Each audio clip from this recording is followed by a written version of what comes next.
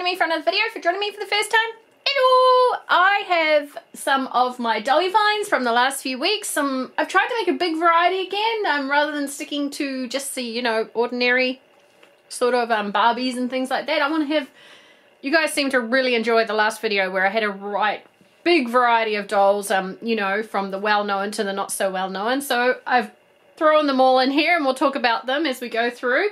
So where should I start? I think I'll start right on the top. Now I paid a bit more for her because they're actually, I don't know how they are in your country, but My Child dolls by Mattel, these are vintage dolls, are very, very expensive in my country, especially to find ones that are in pretty good nick. They're either very dirty because they're cloth dolls, dirty hands, and a lot of them need face tucks, which people do by, you know, getting the material and basically pulling it. So much like a surgeon giving a woman a facelift, these dolls get facelifts. Now she's got a few issues. She's got a bit of a mark on her eye there, but to be honest, for her being found in a thrift store, she's actually held up pretty well, and so has her hair. There isn't too many pulls, not too many missing hair plugs. Her joints are pretty good, and like I said, she's overall pretty clean. Just a few little issues on her mouth and her eyes, but other than that, she's very good. Now I paid $30 New Zealand for her. I'll have conversions down on all my dolls for US. I thought that was a great bargain, and considering I actually don't have many My Child dolls, because you can pay into the hundreds of dollars in my country to get a really good one, I think that's pretty good, to be honest. Coming down to the middle again, now this little troll doll, it's a Uneeda one, very, very popular. Trolls, they seem to make comebacks all the time. I remember in the 1980s, I think in the 1960s they were popular too. Then in the 1980s I remember the real Ross troll fad, and this one is a Uneeda. This actually came in a bag with a whole bunch of other bits and bobs. Here she is up close, so obviously she's a cheerleader. She's got Uneeda on the front showing her brand. The Uneeda Trolls, their faces aren't as pretty. They're obviously a copy of the Rust Trolls, but their faces aren't as pretty, in my opinion.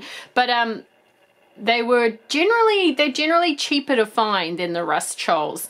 But again, I found this one in a bag with other toys for $4. So when I took the other toys into account, it comes down to about, I paid $1 for the troll of the 4 things I kept from the bag. Very cute. And speaking of bags, now I've opened it to take a look. You can see I got this for $3.99. And a lot of one of the biggest questions I get asked by people is, you find so many things very cheap. You don't have to go to thrift stores to find toys. One of my biggest things is go to secondhand clothing stores. A lot of secondhand clothing stores have basically toys that are just thrown in whatever their collection bins are at the table, whatever, and they go for very, very cheap. So for $3.99 it came with some stuff, but the reason I brought it was because of this LOL OMG doll. $3.99, I would have paid $3.99 just for her. Let's bring her up. Now I don't have my OMG dolls down with me. I think she's Uptown Girl, which I actually have from box. Last Christmas I was brought Uptown Girl, Downtown Girl box. It was so fun to put together with all the little, you know, boxes you gotta find and stuff. So it looks like she's missing some pieces, obviously her shoes, but I actually need a LOL doll to do some experimentation on. She's got all her bits and bobs. She's got some clothing there. I'm glad she's got some clothing there because I'm actually going to snip it and see what their lining is, etc. How I can do it myself. And her hair is short, which would be fantastic if I can work out how to dye it black, as I'd love to make a Betty Boop custom with this style face. And that's my brother texting me to say thanks for wishing him a happy birthday. He's going to get us cake later. I am always down for cake. Cake and dolls sounds like a great afternoon to me. Alright, so that was what I brought the bag for. Now, when you buy these grab bags, they're fantastic in that they always come with other things. So it came with one of these little things. You can actually get these from the $2 store. They get lots of hair over them. They're like jiggly things. That is going to go in the rubbish bin for me. But it also came with this rather cute bracelet. Now, I have a lot of costume jewelry, a lot of real jewelry, and I love to get dressed up and things. If you've seen some of, no, those who know me will know, like my best friend, I love to get dressed up. This is a real gothic, gorgeous wrist bracelet. I actually really like that, so that was a huge bonus to have in the bag as well. And then at the same time, at the same store, for $6.99, so just basically $7 New Zealand, I found, I think her name's like, is it like Fire Ember or something, Flame Ember? I'll have her name down the bottom for you anyway. This Lalaloopsy girl. Now, I don't actually think I have her. For $7, I definitely am willing to take the chance. I have a large Lalaloopsy collection. I will show it one day on video. I have a lot of collections, I keep saying that about. But yes, I absolutely have her pet. I once found her pet, the little Dalmatian dog, in a grab bag. For the whole bag was $2 and it had a whole bunch of stuff in from memory. Yeah, I think it was a $2 bag. But anyway, I have her little sister as well, so having the whole family and just picking up for secondhand, these dolls are about $40 to $60 to buy brand new. Super duper saving. This is why thrifting is the way to go if you want to become a collector.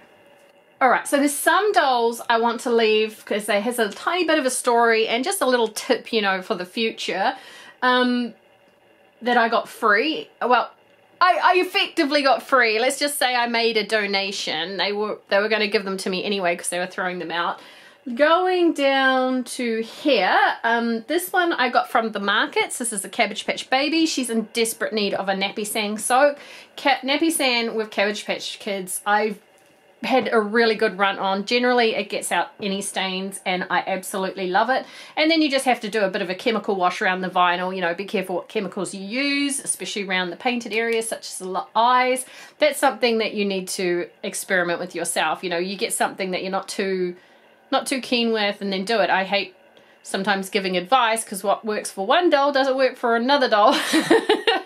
There's some really good doll channels out there that have lots of little hints and tips. Maybe I'll do one day, but it's one of those things where you can shoot yourself in the foot because you can say this can work for this and someone will do it on another doll and it completely ruin the doll. Same like when people are recommending acne cream. I always say, yes, acne cream in sun or under a lamp is fantastic at taking out the stains, but you have to be knowledgeable and how long you need to it needs to last, because if you leave it too long it actually bleaches the dolls and can leave huge white and bleach spots, and a lot of people don't know that. They just say, oh, let's leave it on and it'll be fine and all this sort of stuff. It's like, no, that's not exactly the way to go about it. But yeah, $5 for a Cabbage Patch doll. I started rambling there, sorry. She's gonna need a good scrub. I will post her up on Instagram when she's nice and clean. Getting to, oh, now from the same seller. Now I've shown Pedigree dolls in my last one. Oh my goodness, I am having such a run with Pedigree dolls this year. Now I'm going to have to hold her quite back. She's quite tall. Sorry, sweethearts. I don't want to make any of you fall off. Pedigree dolls, I believe they're in the UK, and there were also ones made in New Zealand. They're a vintage line. They're fantastic vintage dolls. You can see there's things that need to be restored on her. Like I need to get craft glue to put into here, and then very gently with tweezers insert eyelashes back into her. But I don't think her hair is cut. I think her hair is actually meant to be that short bob. It looks natural, so I'm going to keep it that short bob anyway. Bit of a clean. You can see on the back here, Pedigree. Now she's not a walkie-talkie Pedigree doll. She's just very, very solid. Most of my Pedigree dolls are solid. The lady who had her said she's had her for donkey's years, and I quite believe her. It was an elderly lady, and she actually asked me to make an offer. Now, when I made the offer of $15 New Zealand, I honestly thought the woman was going to go, huh, no. But she said to me, do you love dolls? And I was like, yes. I said, I'll take care of her and I'll make sure she's up to her former glory. And she said, that's all I want to hear, that someone's going to love her. And she took $15. So I was like, bargain. When you're making bids on things, make a reasonable bid. But, you know, part of being at the markets is to get yourself a deal. You don't need to pay secondhand dealer prices. Okay, so I'm going to get these two dolls in a bit. I want to go with this little one, Sweetheart, here. Now, porcelain doll collecting is definitely at a time, if people have been asking me what sort of dolls can I collect that are super cheap, I say porcelain dolls. You can get Franklin Mint full lady dolls, bigger than these lady dolls here. You can pick them up for NZ $20 to $30 each, fully clothed, amazing. The clothes alone on the dolls are worth more than that. But dolls like this, gorgeous little porcelain dolls. Again, she just needs a bit of a scrub. I think her clothes are actually pretty good. Yeah, it's just really her porcelain features that need a bit of a set. Her curls I will set a little, but in my experience, when they get to, they're not actually too dry, these ones, but on porcelain doll hair, it's generally better to be very gentle with it than give it a big scrub like you would say, you know, your playline doll ones. Just reset it, use a lot of hairspray. Some people say, don't tell them to use hairspray. Use a lot of hairspray and put it back in. There's a bit of a dirty mark on her ribbon, but this doll here was $1 and she's perfect. There are no cracks in her. She's fully dressed. She's pretty tidy for an $1 doll. If you're looking to get into dolls gently, but you're looking at a cheap collectible doll, I would say start off with porcelain dolls. A cheap adult collector doll, you don't want to get into like Playline Barbies or Bratz or something like that. Porcelain dolls are definitely in a huge slump the last few years. I've picked up and I've shown some on Instagram, some very expensive antique dolls that sell for hundreds of dollars just because when they're being put in shops, no one can be bothered even looking at them. And some porcelain dolls they're actually putting in the free bins as well. But this one for $1 is a super bargain. She's absolutely gorgeous. Just needs her hair fixed. Love it. Okay, so Bratz. Very popular line. People are always begging for it to come back. Do I think Bratz needs to make a comeback? No, I actually think the doll line, if the collectors were smart enough, they'd say, no, it's moved on to Poopsie Rainbow High. When something isn't obtainable anymore, it actually wraps up the market on it, especially to new collectors coming in who want to get into collecting, you know, playline popular dolls. I don't see why people keep begging for Bratz to come back. It's had its time. Now, Monster High, I would say, yes, I'd love to see Monster High come back. I think Bratz did its run. I don't think Monster High did its run. I think Monster High marketing really messed up on that line. It was still in a high when it started to go down. This one was $1.50, and the reason it was that cheap is because some lovely has gone and snipped the hair on this side. Now, I've actually brought this to completely shave her. I want to do an experiment with a fur. With a fur and, yeah, with a fur line. Basically, for $1.50, I don't mind. She's such a pretty head. If it turns out good, it turns out good. If it turns out terrible, $1.50 is less than a coffee. Okay, and then onto a doll, which, as I remember from my youth, was nearly in every old lady's house. A lot of them were thrown out. They just had no value back then. They were super cheap, and they were just gorgeous, and everybody had one. They faded over time being cloth dolls. That's why I'm saying to a lot of people that are buying the Na surprise dolls, just be careful with them. Firstly, with your fingers, cloth dolls get very dirty very fast, especially if they're bought for children. And secondly, fabric is subject to fading. I found both of these dolls over the last few weeks. The first one I found at the marketplace. I found her for $6 New Zealand, which I thought was a super bargain. It's been a long time since I've seen one, and she's in pretty good condition. You'll see these marks on her, but that to me is very common on these dolls secondhand. So the amount of marks on her is actually pretty good, and that there isn't too many, if that makes sense. And so I'm going to slowly fabric clean her over time. It's going to be one of those time-consuming restorations. And then after feeling like I'd kind of won Christmas finding this sweetheart, I will bring them up at the end. I find this sweetheart at a clearance. There's a thrift store I go to, and it has a main thrift store, and then behind it has like basically the junk area where you can get things super duper cheap. I find this one and I picked her up and I was like, she can't work. She cannot work. There is no way she can work.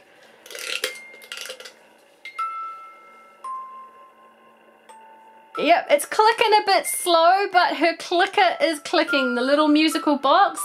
A lot of them break over time from overwinding. You know, we went to the ladies' houses as kids and we'd be going until the thing would go and then it would never wind again.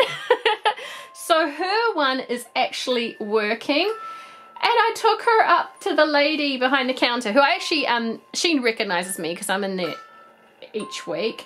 And I said, oh, it's in the junk. She actually asked me, did you get this from the main part of the shop? And I said, no, I got it from over there where there was a whole bunch of just dolls. And she said, oh, you can have her for $1. So it was Christmas come twice, basically, because I absolutely love these dolls. I'll bring them up and I'll show you their faces. Okay, here she is up close. I'm hoping you see like some 1970s, 1960s vibes in her from her style, but also that anime touch, you know, those overbearing eyes, that very cutesy face. She is just gorgeous. And you'll see here the fabric stains. She's just absolutely gorgeous. Lots on her socks down here, so I'm going to be very, very gentle in cleaning them and taking like their wispy bits of hair that are pulled out. I'm going to get a little toothpick and put a split down it and then put a dab of glue on it and be poking them back in where they're meant to go. She's really, really cute. And then the same with her. She's not so much a 1960s, 70s vibe, a bit more older style. That with her big dress coming out here. This is her musical part underneath. I remember these fingers from the ones my mum had. I used to always play with them because they look like noodles on the end of the hand. But it's their faces that get me. They are so cutesy. Absolutely love it. And I really do think that they were starting to show, you know, the first touches of anime in their faces. Okay, so on to the story and on to my favorite find from this video. One of my favorite places to go for thrift store hunting actually doesn't allow access to their bins. You know, I was saying before that some of the thrift stores have like free bins that you can go through before they go to the junkyard. Their bins are behind a gate, which isn't allowed, no public access basically. And I noticed some faces looking out. And I was like, those are dolls. I actually think I saw a My Child doll in there as well, but I think the owner might have, you know, taken that out. These were in bins and I was horrified. So I actually went round the store and I couldn't stop thinking about those dolls in the bin just being biffed away. I honestly, I was so upset. So I thought, no, I'm going to be cheeky. I'm going to be cheeky. And I went right up to the end part where the workers are working. And I said, look, I'm a doll collector. I can restore dolls. I restore anything from vintage to new. Showed him a bit of what I do, etc. And he was like, oh, yeah. And I said, look, I don't know if they've just been sorted into the bins for later. But I noticed that you've got dolls in your bins to throw away. I just wanted to make sure that they're not being thrown away. Anyway, he said, well, I got to go ask the boss. And he went off and he came back and he said, oh, no, they're the throwaway ones. And I was like, oh, do you mind if I have a look at what you're going to throw away? Because I'd rather take it. If I can take it away, it'll be less cost for you in the bins. And he said, yeah, sure. So he opened up the gate and let me into the cornered off area. And the toys in the throwaway bins, honestly, if I'd just put myself as a toy collector, there would have been a few more things coming with me. But because I said dolls, I stuck to dolls. So he gave me a beautiful, free Fur Real Friends butterscotch that completely works. She works. And she's even cleaner condition than my one I brand new that my daughter played with for ages. He threw that in there as well. I said, can you take that one as well? I was like, yes. So I went through the bins. And I grabbed the dolls that I thought were worth saving. There were some which might have required a bit too much work, and I didn't want to also seem like I was grabbing everything and taking it home. I was just so horrified.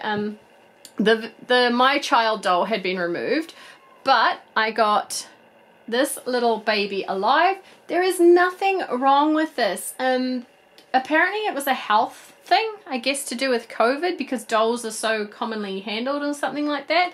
I don't honestly know. I can't answer, other than I will be making sure that I check those bins with my beady little eyes every time I walk past and can see round the back. So this one here, now as I said, it was these dolls and a fur real friend, and there was some other thing, I can't remember what it was, and he just asked me to make a donation at the end because they were throwing it out. And so I actually made an offer which I thought was amazing for still what I was getting, and then he told me, nah, just take them for $10.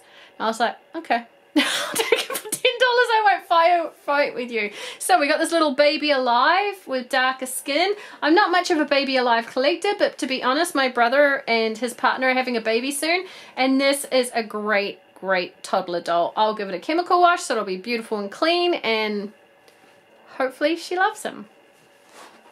Or he. I don't know if it's a boy or a girl yet. She's still got to have her test. Then there's this Dolly. Now this Dolly obviously is needing a wig, which is fine, because behind me, where you can't see, there is actually a big bag of Dolly wigs, which I can use as I feel need. Now I only like to put Dolly wigs on dolls that I really like, because they're about $30 to $40. Sometimes you can get them small ones cheaper for $20, but when you're looking at good quality wigs, you are looking at a good expense. So I just love the Christmas dress up on this doll. Look at it. And then it has electronics. I haven't tested her. I tested the fur real friend, but there's electronics in there, so I don't know if she makes noise. She's got a big hole in her head. But the face on the doll and the Christmas outfit she has in, how could anyone want to throw this out? Honestly, why would anyone? I'm going to make a smash. This is what happened in the bins. They'll be biffed out. My son's toy there. So I just loved her outfit. I loved her face. It's such a happy, jolly baby face. And even just the jacket, if the jacket's removable. Look at this jacket.